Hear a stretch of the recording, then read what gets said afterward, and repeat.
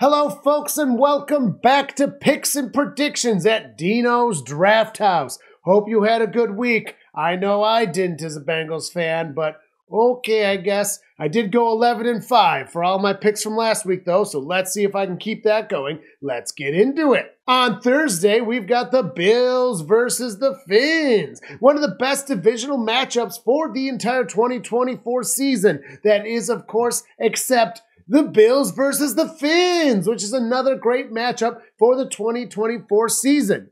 The Fins in Buffalo, down to the last week last year for the division and the second seed. Both teams in the playoffs, neither in the championship game. Well, this one will be a bloodbath, and I think it's going to come down to a coin flip if I'm honest. So, sorry, Buffalo. Looks like Miami has it this time. Next up, we have the 49ers versus the Vikings. What an impressive beatdown on the Jets the 49ers just had. 401 total yards to 266. A 32-19 game with one of the touchdowns from the Jets scored in garbage time. Yep, put Aaron Rodgers in his place. He's in New Jersey now, a place that's always full of disappointment. But we aren't talking about the dual props here. We're talking about the Vikings. And they looked okay, I guess. The 49ers looked as dominant as last year and just effortless. I'm giving this to the 49ers, guys. Next up, we have the Seahawks versus the Pats. And I had to watch the Pats beat up on my Bengals, who I do think is a good team. Truly. And the Seahawks did beat up on the Broncos, a team that I think is bad. Truly. Gonna go with fuck the Pats, because I'm totally a homer, and they really don't look that good this year. I don't care what they did to my Bengals. The Seahawks win. Giants versus the Commies. Crapfest for week 2. Here we go. This game is going to suck. Just gonna go with the Giants on this one. It's anyone's guess, though, so yeah. Chargers versus the Panthers. A matchup needing less talking points than the last. Chargers. Saints versus the boys of cow varieties. The Saints went 47-10 on those poor Panthers. And even if the Panthers suck, that is still impressive. 3 times the rushing yards, just shy of double the total yards. 7 yards off to be exact. 0 for 0 on 4th down efficiency because they didn't need 4th downs, guys. Seriously, impressive. The boys got 33 on a top-rated D, though, and a much better opponent. The Browns looked awful out there, just floundering. Rushing yards almost even, and without Chubb, that is pretty good. Actually, all the yards were very close to even for both teams with the Cowboys and the Browns. Same amount of first downs, too. What even happened? Even the time of possession was within 2 minutes. 1 punt off from each team. Penalties the same, no fumbles, only 2 interceptions against the Browns.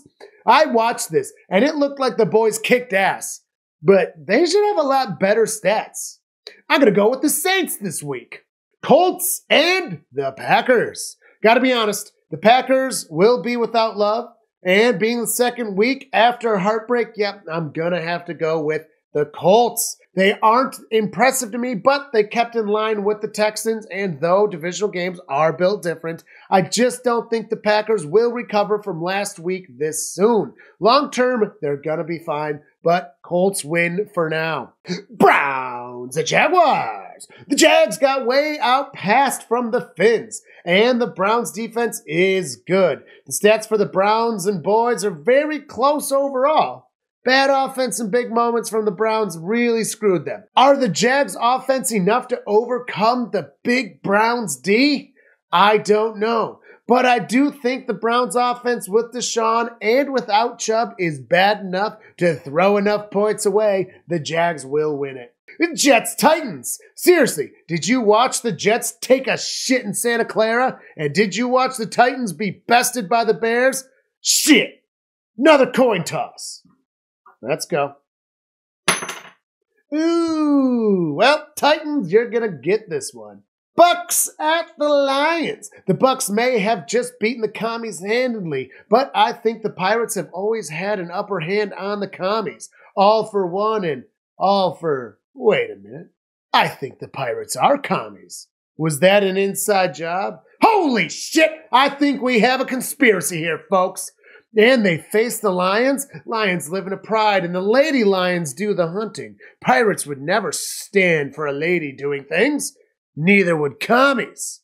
These pirate motherfuckers might be out for blood, but also probably drunk enough to think they can take on a lion, which they can't. The Lions win. Raiders at Ravens. The Ravens did lose this week, but it was to the Chefs. And like many other teams like the Bills, the Ravens just can't seem to beat them.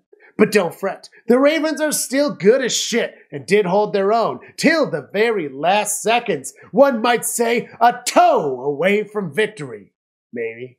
They would still have to pull off the 2-point that Harbaugh was calling for to do so, though, and they really still did have a chance to lose anyways. Either way, I don't think the Raiders are even close to as good as the Ravens, so I'll have the Ravens winning.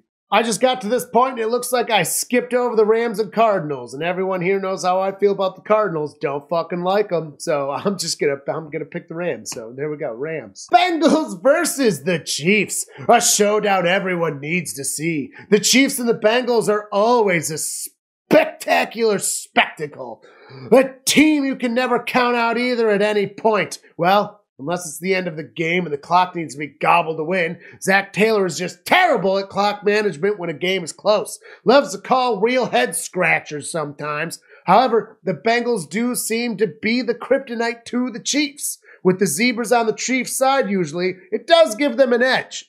Burrow did seem to have some sort of hand irritation going on during our week 1. However, the reason we lost seemed to have little to do with his hand and his play and more to do with the supporting cats kind of fucking everything up.